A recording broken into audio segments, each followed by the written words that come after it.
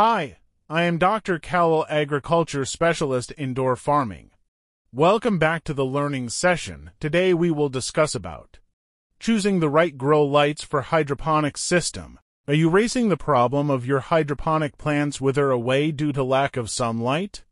Have you been storming your brain trying to figure out the key to achieving those delicious, juicy tomatoes or vibrant, fragrant herbs? Don't worry.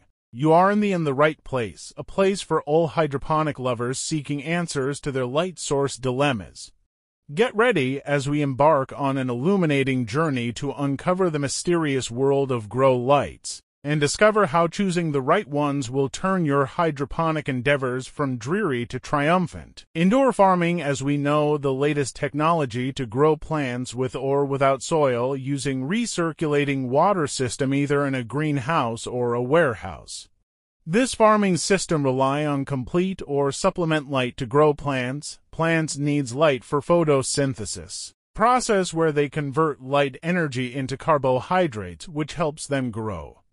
Different plant species require varying amounts and types of light during their growth stages. Therefore, selecting the right LED grow light is essential for the optimal growth of plants in an indoor farming system like a hydroponic farming. Some factors are highly important and we cannot neglect them when choosing the grow light for the farming system.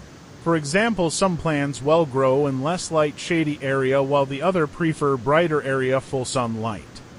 Simply different plants' light requirements are different. Similarly, plants have a different growth stages from seed germination to final harvest. For example, if we are growing lettuce, the germination of seed don't need light and better grow in dark areas, but after germination it requires light for successful seedling. If we will not provide light, the seedling will become leggy or thin stem. Second factor is determine the size of your grow area and choose the correct number of grow lights. Calculate the total grow area in feet, width multiple BR length of the area. When you have figured out the growing area of your system, it's easy to determine the number of LED lights required.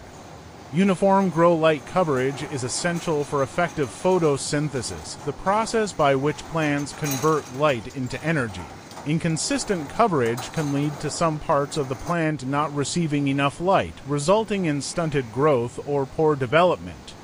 This is especially important for flowering and fruiting plants, where light distribution directly affects yield.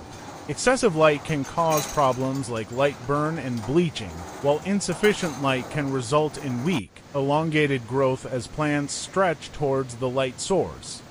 We know that the right light is crucial for plant health and yield, and determining the perfect number and type of grow lights can be quite the puzzle. Absolutely, it's one of the most critical factors in indoor gardening.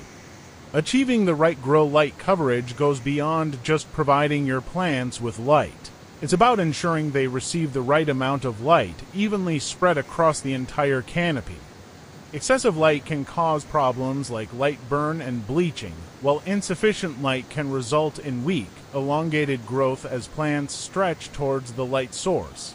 Different types of grow lights, such as LEDs and fluorescents, have varied coverage patterns and intensities, affecting how evenly light is distributed across the plant canopy.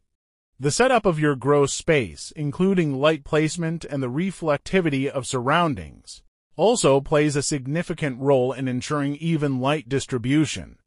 Regular adjustments to light positioning are often necessary as plants grow to maintain uniform coverage. The importance of proper grow light coverage in indoor gardening cannot be understated. It ensures that every part of your plant receives the necessary light for healthy growth, leading to robust development and potentially higher yields. Third factor, calculate wattage requirements. Most flowering plants require 20 to 30 watts of light per square foot. Be careful not to give your plants too much light, which can lead to burning or bleaching. Calculate the total wattage needed based on your canopy size and the watts per square foot required for your specific plants. Fifth factor, Consider using LED grow lights. LEDs offer higher energy efficiency and customization options regarding light spectrum and color. Keep in mind the displayed wattage and actual wattage power draw when choosing LED grow lights, as they can differ.